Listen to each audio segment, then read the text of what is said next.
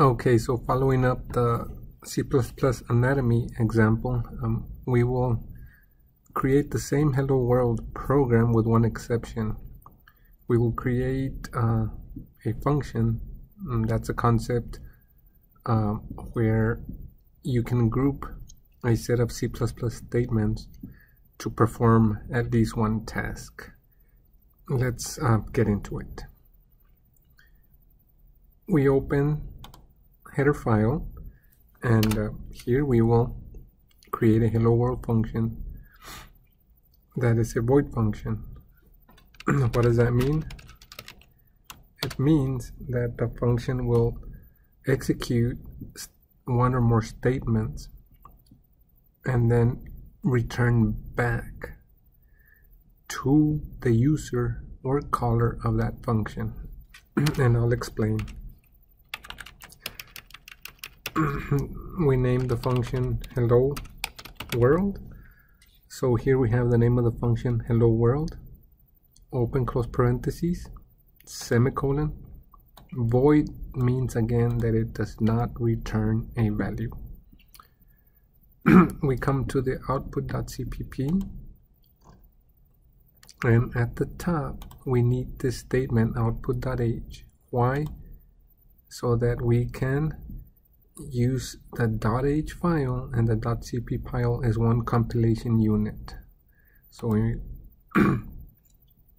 come here when our program is checked for errors and the compiler builds our program, it'll get the contents of .h and place them right here. IOStream, as we had stated before, allows us to use the cout object that lives in the standard library.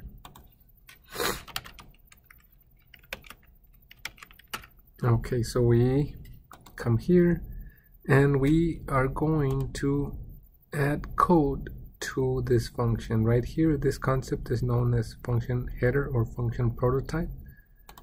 And over here we will write the code for it. So we have to start with the name of the function and the same signature, void open close parentheses, no semicolon here, open close curly brace, meaning we are going to write code between these curly braces, and that's what will belong to the hello world function.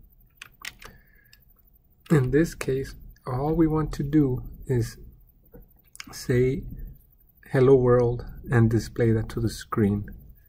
So we have the cout object, we have the hello world that's going to be fed into the cout object, and the cout object knows how to send that to our display screen. \n is a new line, so it'll say hello world with 2 new lines afterward. We save this piece. We come here to main.cpp, and main.cpp we have to tell main how to find this hello world function to execute it. We have to include a preprocessor directive. That's a special command that the compiler understands, and what it means in layman's terms is get the contents out of output.h and let me use them. Okay, so we come here and we will say in main, this is also a function, and recall that the main function is required by C++. One and only one function is required by C++. If this function does not exist in a program, our code cannot be executed. We say hello world, open close parentheses. This is a function call to execute it. So we are saying execute hello world. We save it. We are going to place a breakpoint here. Click on run.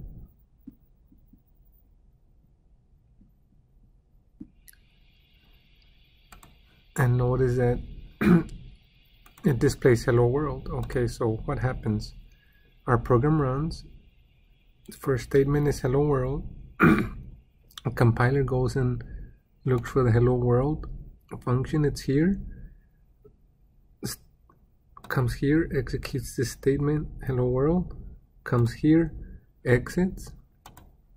So it exits and goes to the next statement, return 0, and our program ends. Again, return 0 is optional.